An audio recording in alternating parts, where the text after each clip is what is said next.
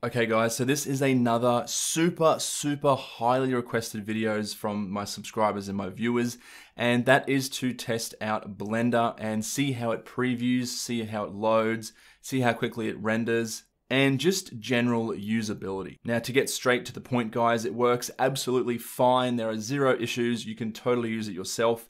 Even when running off Rosetta 2, there's absolutely no issues at all. And the point of this video isn't to go super in-depth, that will come later on in future videos. It's mainly to just show you the current state of Blender and if it works and how well it works on the new M1 Macs. Now this is of course a entry level, just a base model MacBook Air, 256GB SSD, 8GB of RAM, and only the 7 GPU cores. Now, just to start off with, I'll show you some of the demo files that I've downloaded. So I've taken one from each section, and you guys are more than welcome to download these and also test it out yourself. I've downloaded the Splash Fox for Blender 2.90, which is the latest version. I've also downloaded the Nishita Sky demo from the Cycles section. Also the internal air pressure from the physics section, and also the Hi, My Name is Amy animation, which from what I've read is a super demanding animation. So it's going to be interesting to see how the base model Mac Air copes with that. Okay, so what we'll do is we'll start from top to the bottom, and we're just going to open up the Blender 2.9 Splash Fox, which is right here, and we'll see how quickly Blender opens. So 3, 2, 1. And guys, you can see that is pretty quick. And there we go, that's loaded. And if we actually just preview this, you can see it's working straight away. I can even pan, tilt around. I can zoom in. Even if I zoom in really close, there's absolutely no issues at all. That is playing back almost in real time. You can see up here, I'll see if I can make it a bit clearer, the FPS, so we're getting about 16 to 17 frames per second playing back in real time. So that is very impressive. And then if we actually come up here and we render out an image, we'll see how quickly this takes to render. All right, so that took 32 seconds to complete, and as you can see there, absolutely no issues. The render worked fine. It looks absolutely awesome. And what I'll actually do at the end of the video is I'll come back to this particular scene and I'll actually render out the entire scene. I'll only do 100 frames. I won't let it do the full, I think it's 1,000 frames for this particular render. But we'll have the activity monitor up and we'll just see how intensive it is on the RAM and particularly the CPU, because when I did some brief testing on Blender before, it just straight away maxed out the CPU usage, which is what you want. So let's close that down for the time being, and we'll exit out of Blender. And again, you can see how quickly this will shut down. So 3, 2, 1, just straight away, guys, absolutely no issues there. Now we'll go into the Sky demo. We'll open that up. So we've got zero issues here as well. If I play this, you won't actually be able to see it because I believe it's actually just the camera which is animated. But again, like we can zoom in without any issues onto this. Now guys, just wanted to say I am a Blender noob. I don't really know much about this particular program. I have used Autodesk and Cinema 4D in the past, so I'm more familiar with those, but Blender, not so much. So for this one, let's actually bring up the activity monitor and let's do a single frame render while we bring up the activity monitor. And you'll be able to see straight away the CPU might take a second. There we go. So the idle percentage is dropping.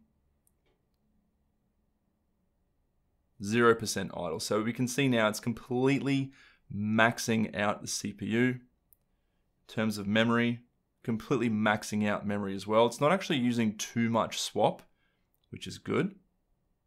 And you can see there it's fully utilizing the CPU. There's no issues at all. And the memory. So if we go back to the render, you can see they're working absolutely fine, pretty quickly too. I won't do the whole render just for the purposes of time. So let's shut that down. And let's go into the next one,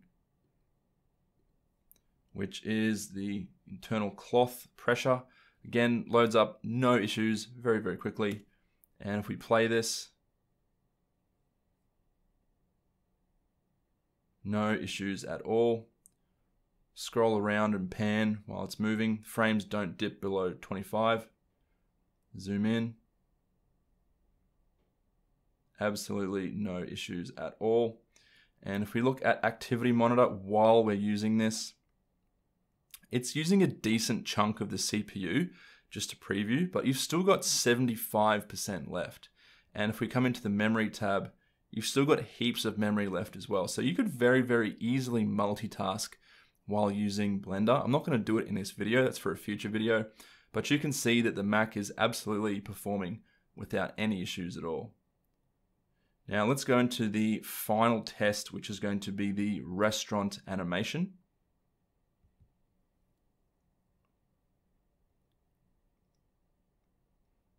Now I did notice when I launched this up before, the Mac does struggle with this a little bit, but that is to be expected. So let's play. This is Amy, and I'll be your waitress today. Is there anything I can get you to drink while you're looking at the menus? Hey there, ladies. Hi, my name is Amy, and I'll be your waitress today.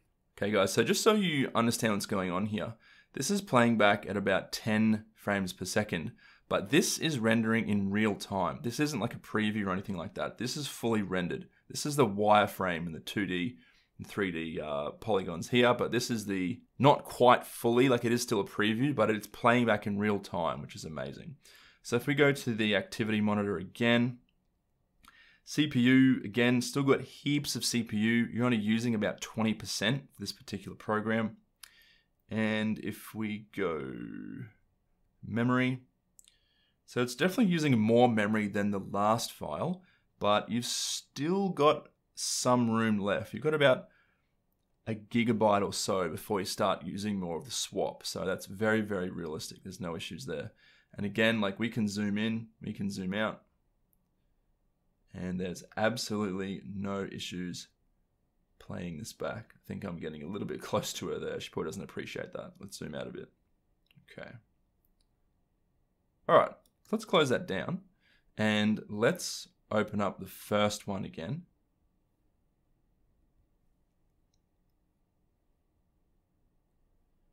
And like I said before, guys, what I'm going to do is I'm just going to render out a 100 frame animation.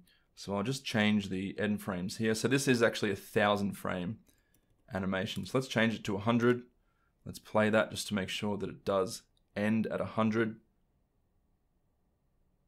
which it does.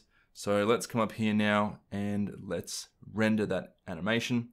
And while that renders, I'm going to leave the activity monitor up and I'm going to do a time lapse so you can have a little bit of a further look and see how the Mac performs.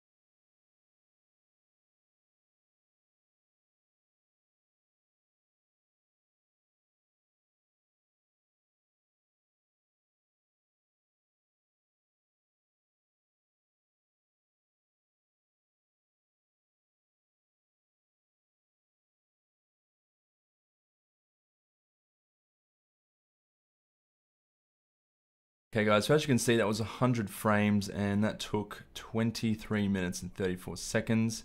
Now in terms of thermals, I'll actually have a FLIR overlay on the screen now, and that will show you exactly how hot the machine got.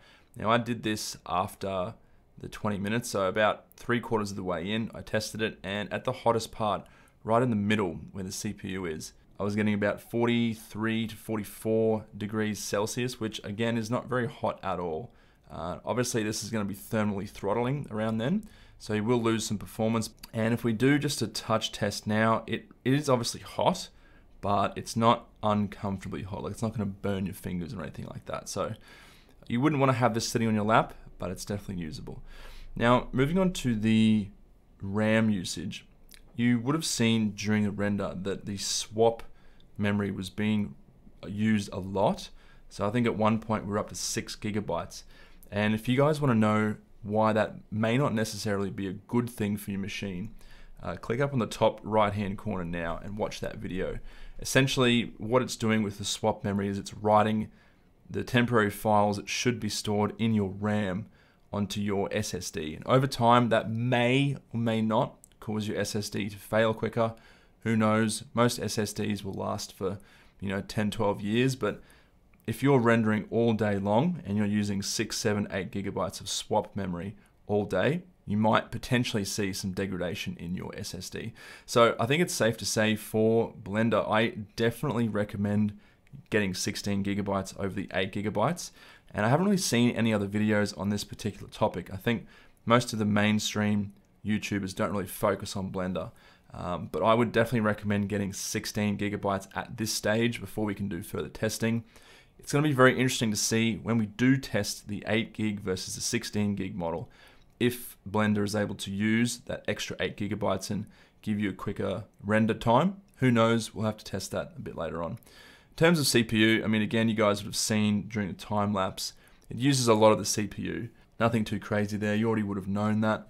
But it's good to see that it is, even running on Rosetta 2, it uses up all of the CPU. So there was almost nothing idle throughout that entire time. So that was very impressive. Okay, so as you can see there, Blender worked without any issues at all. We were getting very decent performance and also very decent thermals as well. Now again, this was just a really brief introduction video to Blender just to see if it works on the new M1 Silicon. So if you do want to see additional testing and analysis, make sure you stay tuned. But apart from that, I'll catch you guys in the next one.